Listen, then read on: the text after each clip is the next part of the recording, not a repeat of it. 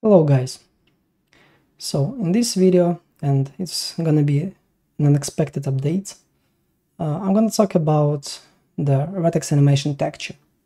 So almost a year ago I published a video where I remade the editor utility widget that helps you to bake the vertex animation texture using the native Unreal plugin called AnimToTexture.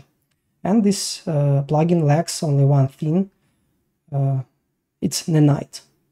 So a lot of people out there use pretty much expensive plugin called Vertex Animation Manager. This one that I also showed in my tutorial.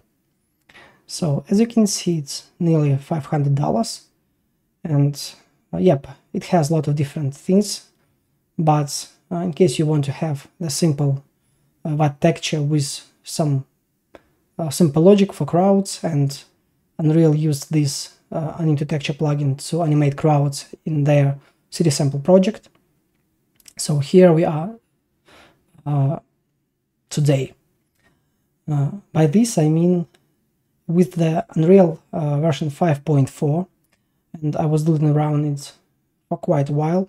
Yesterday I saw an interesting thing in the static mesh editor, and the thing is called Lerp UVs under the Nanite settings category.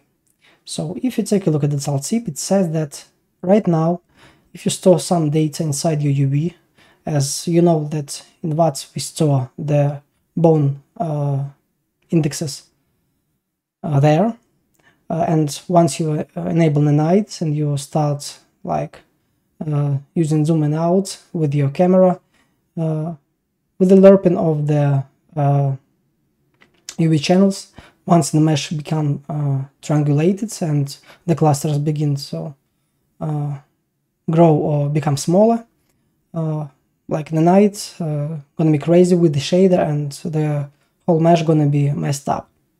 So if you take a look, if I just select it here, apply settings, if I take the look at the UV channel 1, you may see that we are out of the bounds of the UV space, so those values are going to be corrupted. And if you take a look right now, a lot of graphical artifacts here. But with this feature, if we uncheck this checkbox right now, the UV becomes normalized, and right now UVs are not interpolated. So if you take a look at the scene right now, the mesh is okay. Yep, we have some artifacts with the lighting with the normal map, but it can be fixed. So we only need to have the simple normal map right up here, and we just need to provide the roll position offset to our shader, so the vertex animation texture will work completely fine. And now you can see everything is shaded correctly. We don't have any artifacts. If you take a look at the preview, you may see the clusters, that they are changing, and the Nike works fine. And if we launch the game and start changing our animations, you may see that everything works fine and just pretty. So that means that right now you don't need to spend any fancy money. You can simply look at this tutorial, recreate this editor utility widget and bake it on your own using the latest version of Unreal. So you don't have you won't have any errors, anything.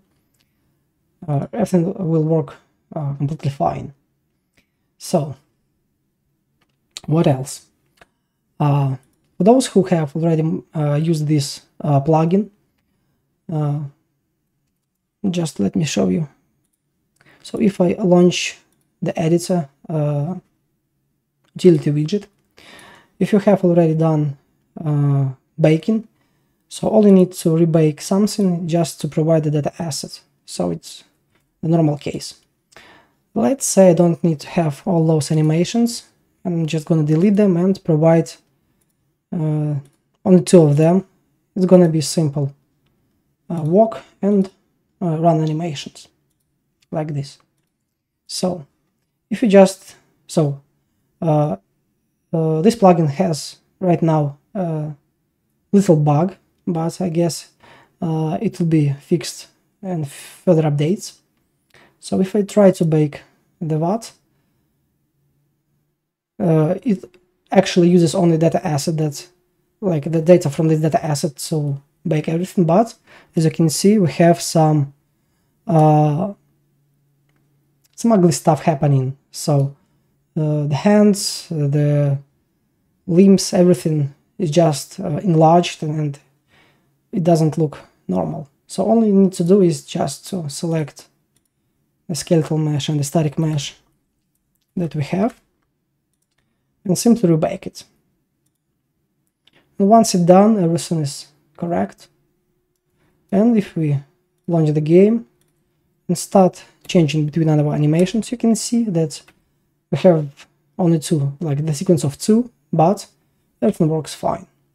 So that's all you need to do to have Nanite work with your vertex animation texture. Also, like shadows, everything is pretty much well. So with it being said, I hope this sort of quick video was helpful to you, and please subscribe to my channel, leave your feedback. In case you want to support me, you can visit my Patreon. I will leave the link under this video, and you can buy a subscription.